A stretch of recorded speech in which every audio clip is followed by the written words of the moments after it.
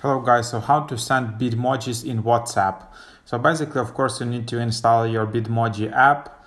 It's a free app, and then you need to allow access to Bitmoji keyboard, so then it appears in your iPhone or Android keyboard.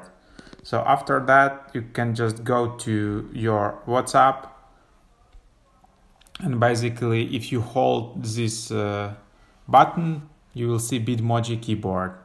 So then you can just play with Bitmoji. You select it and then you need to paste it. Then of course you can add some text. You can add some other emojis. Something like this. And then you can just click send, and here you go. Here you have your Bitmoji sent in WhatsApp. So that's basically how you do it, and that's how it works. Thanks for